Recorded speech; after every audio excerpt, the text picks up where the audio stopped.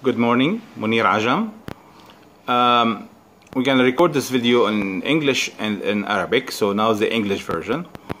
In this video, we're going to talk about major projects or large and complex or capital project, regardless what you call them. And we're going to talk about failures and success, or maybe my favorite quotation, the good, the bad, and the ugly, when it comes to managing these type of projects. Now, typically we might call these projects as capital project because they are usually capital investment, and it could be engineering, construction, or it could be technology. Any major project, and what we say major, usually in the millions or hundreds of millions, and if we use the term mega project, we are typically talking about hundreds of millions or billions of dollars in investment. I'm going to start with basically with the ugly, or with the bad news, good news kind of an approach. The bad news, and when it comes to these type of projects, is that obviously with a large degree of complexity, they are harder to manage than maybe simpler, straightforward, well-defined small projects or even medium-sized projects. So the degree of complexity is quite high. And whether in terms of technology complexity or in terms of organizational complexity or just size and logistics and supply chains or site location. So there could be many type of complexities that exist on these type of project that results in less than optimal solution or even failure. This is basically more of a just general description of these projects. Now, let's start with some of the bad news. And research, for example, maybe 2 or 3 years ago, there was a research paper at Oxford University Business Schools, the project management program, that shows that was done on technology project. And when they're talking about technology in here, they're talking about large capital technology project that are usually over $100 million. In investment. And what they found out is when it comes to large technology projects, on average, these projects experience significant delays, and in the cost, they experience on average about 200% overrun. Now, you want to research, obviously, in this video it's hard for me to put the links, but if you go to the Oxford University or Price Waterhouse, I think they were involved. In this study, you can find these articles that document the situation. Some of those projects, we said on average 200%, some of those projects almost cause the bankruptcies of some global organization or at least international organization that are quite large and massive. So they were not only the project failures are bad, they also significantly affected the companies. Obviously, when you are dealing with a huge investment like this, cost overrun on mega project or large project can have significant impact on the bottom line. Other studies, basically, also from Oxford University. I'm going to stay with Oxford University for a minute, because they do a lot of, in their project management program, they have a lot of focus on the large mega project.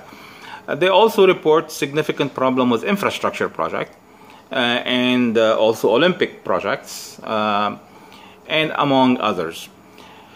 Now, I don't have, in this video, I'm not going to get into the research. Obviously, you can go to these universities or these references and do more research. But basically, the highlight, then when it comes to these type of large complex projects, whether they are technology, capital projects, engineering, construction, infrastructures, or Olympic type of project, these type of projects are suffering the most. Also, IPA is an organization that called Independent Project Analysis that does research on capital project, and they have a huge database of thousands of projects.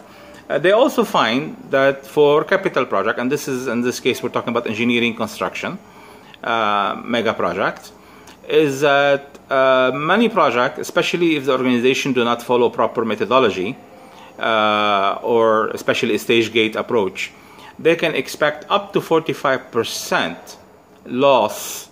So let me be clear here on the language, and we've recorded on this before. not a loss, but basically a reduction, maybe the better word, in their net present value. So basically, if the project was estimated to give the company $100 million profit, they see up to 45% reduction in that, which is significant. 100% on $1 billion or $100 million project, 45% is $45 million. And if it's $1 billion expected profit or net present value, you can expect the numbers to go significantly high. Maybe sometime more than the capital, more than the GDP for a small nation.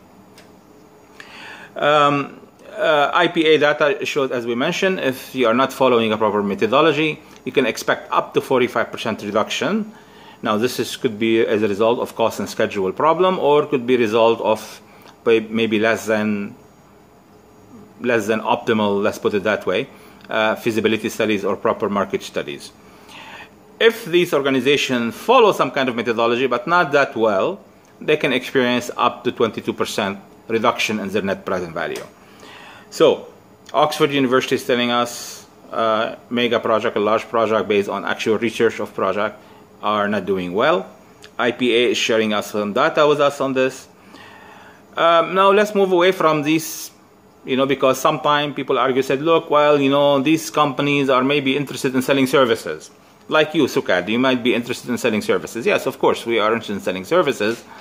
But, it's not like, we want to sell services over on your accounts. Basically, whatever services we sell, it probably be a fraction of the cost that we can save you. So this is maybe an important message to point like this. But again, let's move away from this and go to media reports. Over the last few weeks, in the GCC, for example, we've seen more than one report in the papers, and unfortunately, the paper do not explain much. But at least they report.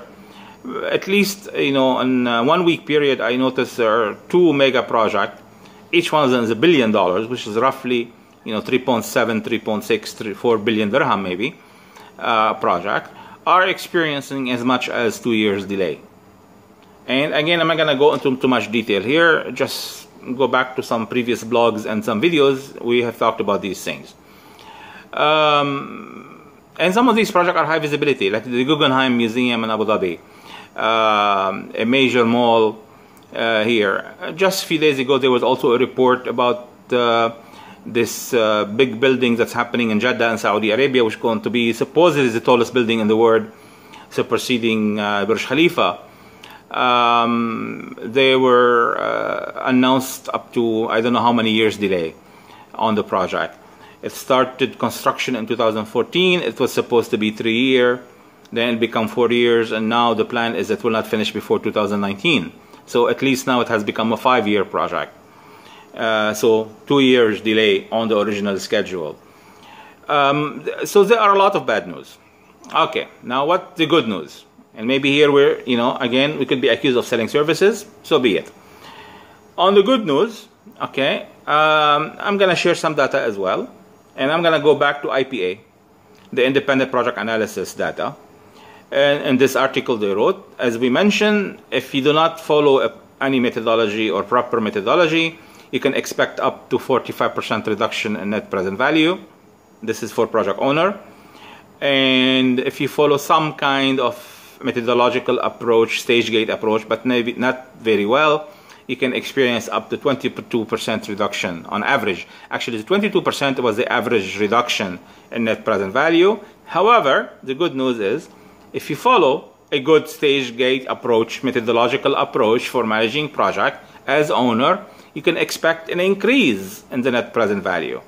So here you have a choice, is that either experience up to 45% reduction in net present value, or do a good project management and follow a good approach and gain 5%.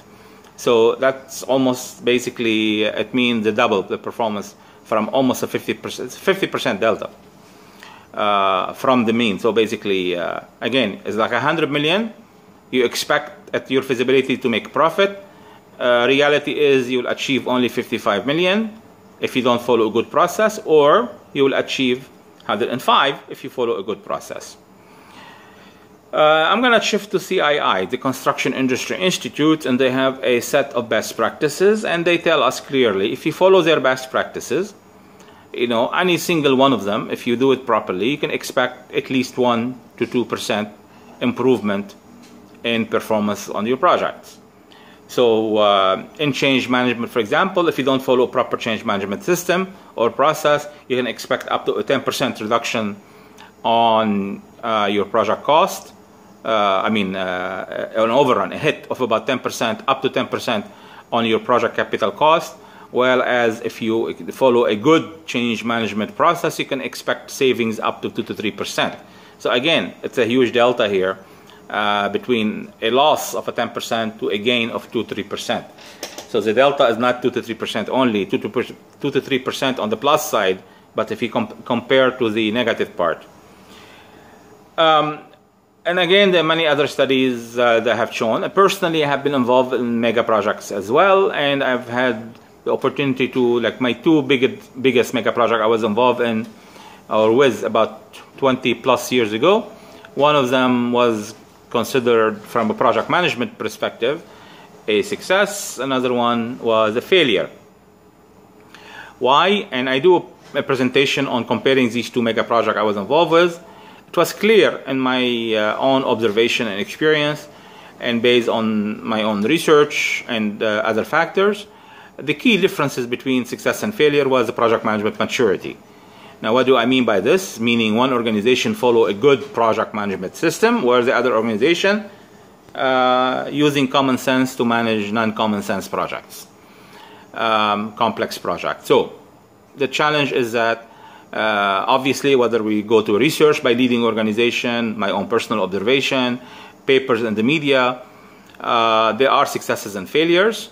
And unfortunately, failures are not often discussed. They are usually hidden, or, you know, unless a company like in the West, they publish report. Like I was just reading an article about the U.S. Gulf Coast and the oil and gas. They are also suffering over there, project-wise, and they are compared to a project that is successful. And unless a company is a public company, you know, they don't have to report on their project. Usually, many companies are going to publicize or discuss openly their failures in leading project. Now, why this project fails?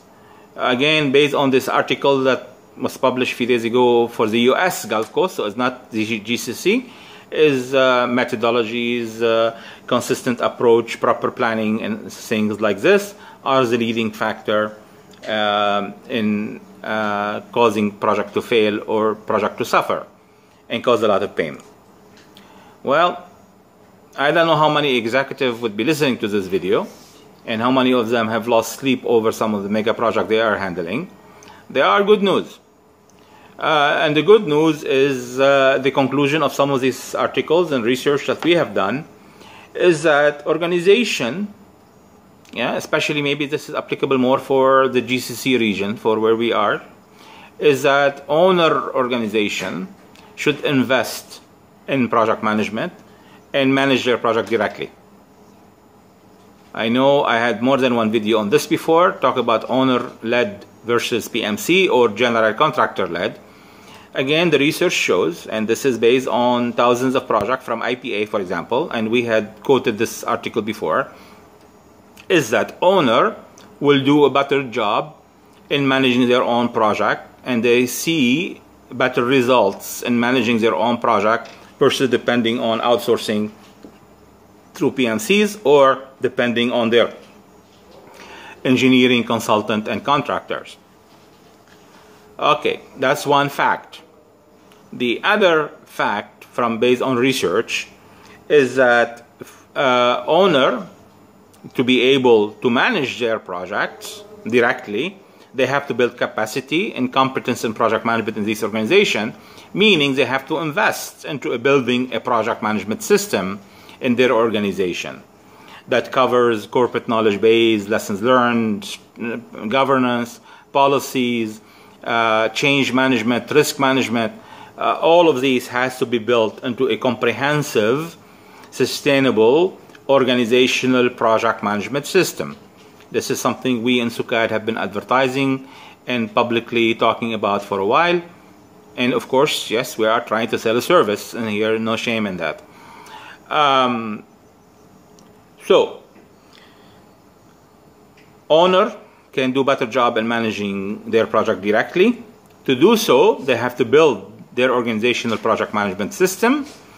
As part of their organizational project management system, they should have a methodological, well-defined methodology for managing large and complex project or a mega project that is a stage gate based or follow a stage gate approach, basically to make sure they assess and evaluate their project at their progress, even from the early steps, from as soon as the concept of the project is being formalized, to the feasibility study, to the requirements, and what CII and IPA called front-end loading, which means before engineering, and even before the project is approved and funded. So by the time the organization reaches the decision to make or approve a project after the front-end loading or after preliminary engineering and preliminary planning, they should be absolutely sure that these projects are well studied. Now, if we follow these simple rules, okay, manage your own project directly, build your own organizational system, develop your own stage gate methodological approach, yeah, and go ahead. Does it mean they will not see failures? Of course, nobody is saying that. However, what we are saying is we can definitely see improvement in performance. And again, I'm going to use the number from IPA in this case, okay, from 45% reduction in your net present value to plus 5%. This is one study. CII, I gave you numbers before. For example, a given best practice could make a difference between 5 to 10% hit on your project, up to maybe 2 to 3% on the plus side for each major best practice that you implement. We end with this, and we hope we are able to make the message clear and promote the concept for project organization, especially project owner organization, to embrace project management. Don't be afraid of project management. Project management could make a huge difference to you as an organization, and to your revenue, and to your profits, and to your customer satisfaction, and stakeholders, and your shareholder, whether they are individual companies and private companies, or they are government owned, regardless. Proper project management is getting to the point where it's becoming a must that you cannot ignore. Have a great day.